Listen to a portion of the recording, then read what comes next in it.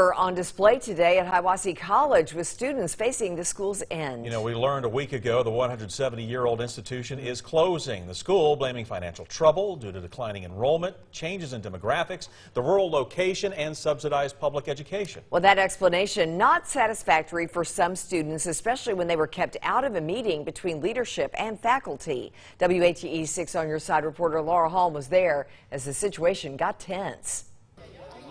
They waited outside wanting honesty and answers. Thank you, sir. Sheriff's deputies stood by locked doors, making sure students and alums didn't get inside. I went up and tried to get into the meeting, and the sheriff took me by the arm and escorted me out the door. We're not just like students that email that we're upset or that we want answers. Like, we truly care.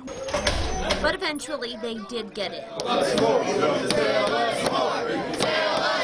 And I just feel like they did not respect us by letting us know ahead of time what was going on, because I feel like all this could have been avoided if they took the extra steps to avoid it. All we want is answers. They would just come out and tell us what's going on. It wouldn't be any need for all this. Those part of that closed-door meeting coming out to calm nerves.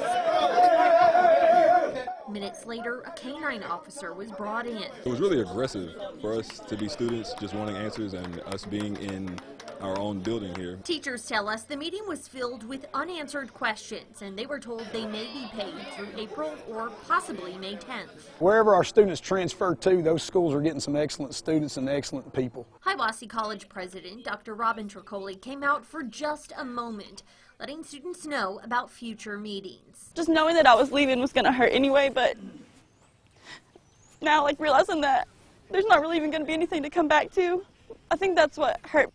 Now, there are still a lot of questions. Students tell me that next week they have a similar meeting with college leadership scheduled, but they're worried that because of how today went, that may be canceled. Reporting in Madisonville, Laura Holm, WATE 6 On Your Side. All right, thank you, Laura. Now, Hiawassee College's president, Dr. Robin Tricoli, says the school has not had any funds to misappropriate. All revenue was spent for its intended purpose. Dr. Tricoli saying in a statement to WATE 6 On Your Side, quote, "The decision to close was not the result of one single issue nor one group or one individual's fault.